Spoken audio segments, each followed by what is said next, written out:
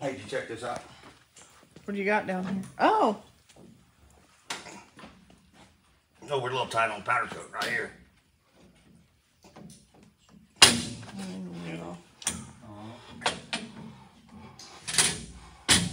I got rollers on. So Kenneth better. Abbott from Racejack Solutions called me reached out to me one day. He goes, man, you don't have Pro Jacks? I said, yeah, I got Pro Jacks. He just never use them. I said, well, the ones I had were the Pro Jack brand. They were, chassis shop made them. And they lifted the car, but I believe when Monty delivered them to me, he lost some of the bushings and stuff, so it had to slide across the frame. And anyway, well, last time we had them up on it, one of the legs folded over, so we just used Jackson stands. But he told me, he said, man, y'all try a set of mine. Mine work really good. We're fixing to find out. Now, you guys see this raggedy ass pump. This is the same pump I had because there wasn't no point in me buying another pump. But they are nice because they got the handle. See the handle, Stace? Get down here, we can check it out. Yep.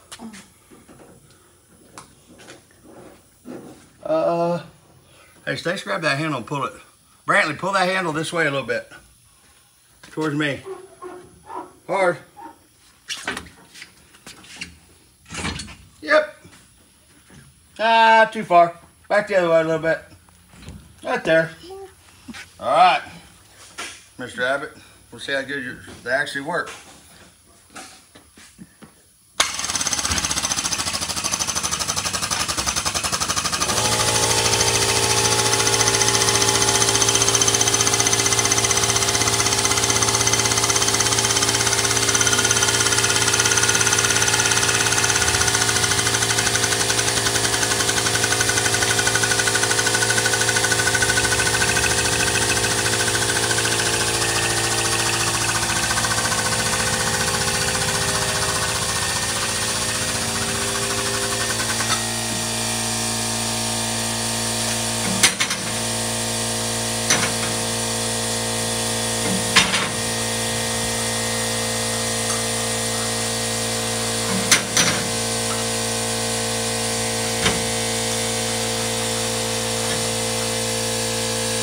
A little bit of technical difficulty, but I think it's my car.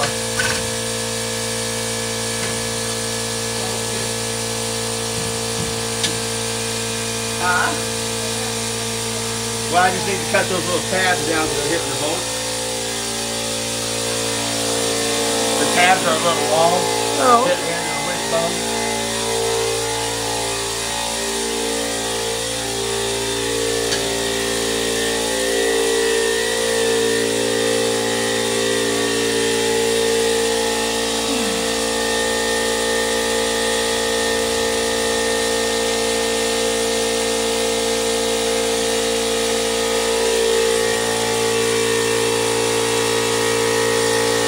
Massage and tweak.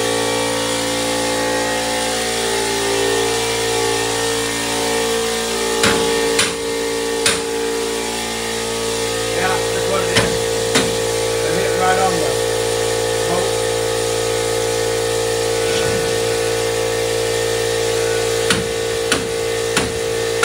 Perfect.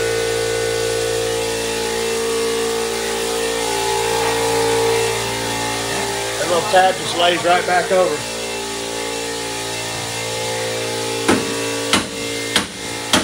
Perfect. There we go. Had to do a little adjustment. You might repeat that because the good old air compressor likes to kick in when you're trying to say something important. It did what? The good old air compressor kicks in and nobody can hear you. Oh, so they got the little tabs right here for the safeties. Yeah. Well, it hits the wishbone. Oh. So put a little pressure on. Tap, tap. Whip. Minor modification. Minor modification. And perfection.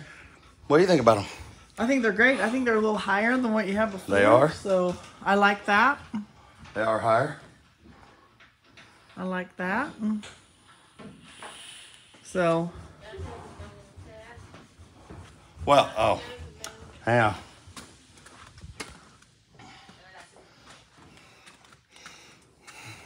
Go ahead and mark those.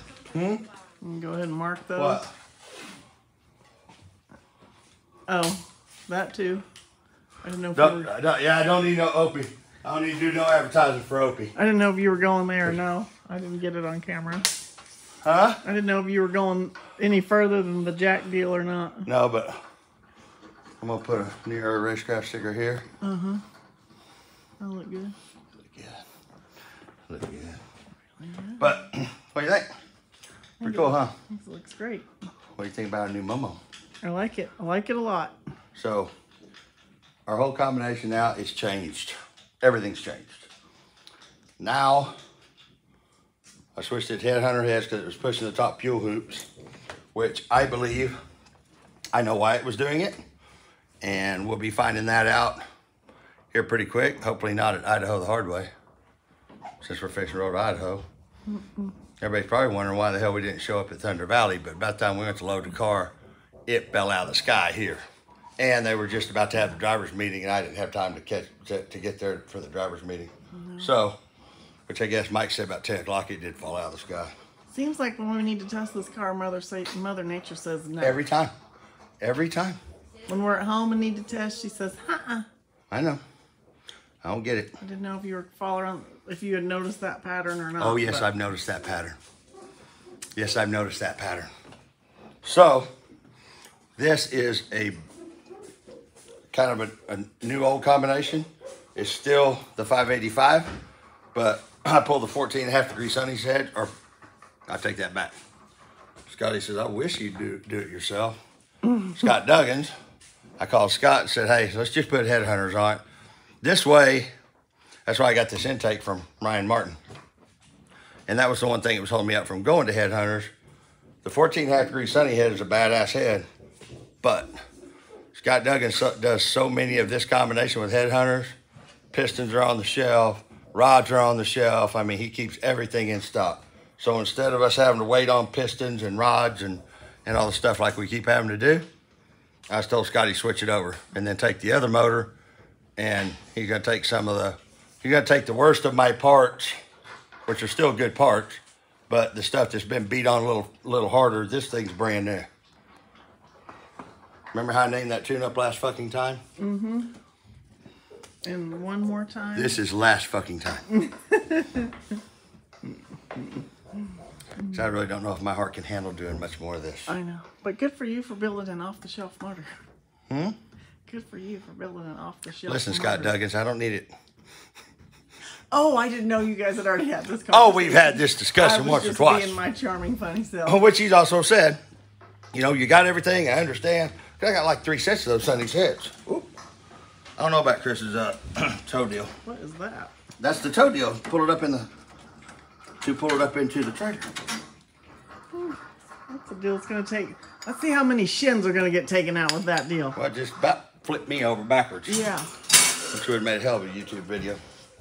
So, I have to run a couple lines out. My brother got the motor in. I got to run a couple fuel lines, or a couple vacuum lines. Go over everything. Put all the fluids in it. We are taking the red wrap that I sprayed black, taking it off there, seeing what come up with. If I'm just gonna put it in flat black primer for now. Rick did say he'd get that thing fitted. He's got 2 or 3 people that can do it, so we can get the real wrap put on the car. Awesome. Yeah, I'd like to do that, especially before North Carolina. Oh God, yeah, definitely before then. Since that's where he's from. Yeah. That's where Cade's from. Yeah. So the wrap that Cade Varder did is going on this car.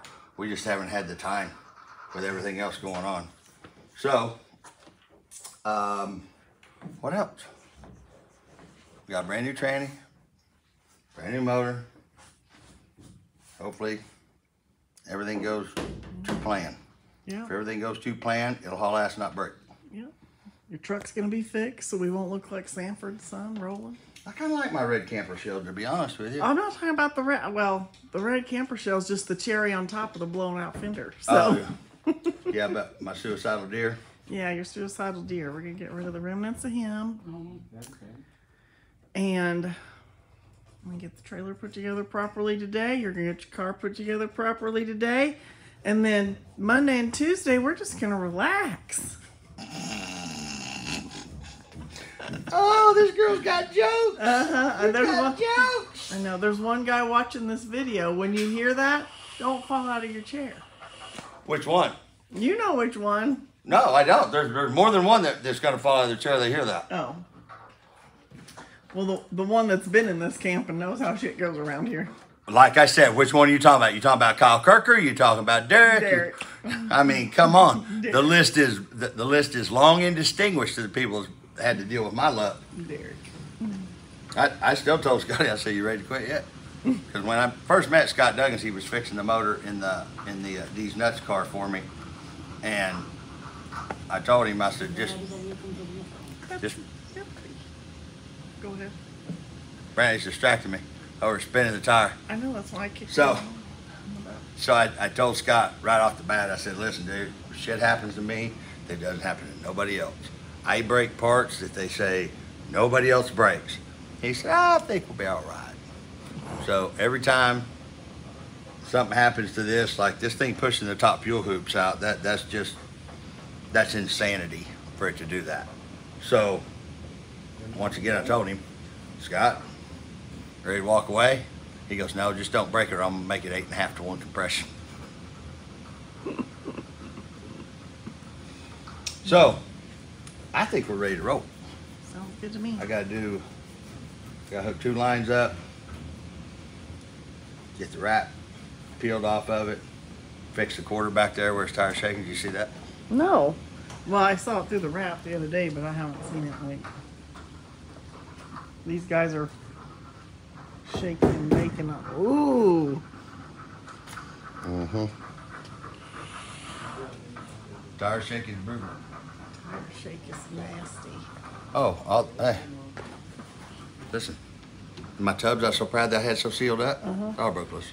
So we gotta reseal all the tubs. So this will be an all day, all night tonight, and I kinda got this plan. What's that? If the weather breaks, go try to shake it down at Thunder Valley tomorrow. Yeah. Weather permitting. Always rains when I need to test this car. It does. Always, every time. It does. Well, if not, we'll roll into Idaho like we have the last 2 races. Hot. And like we know what we're doing. Yeah. Hey, what'd you see the spoiler Chris built? Did you call Glass Stack to see? Oh, that's cool. He said, I got to looking at Gerald's spoiler on his 69, and that's kind of what they look like. Mm-hmm.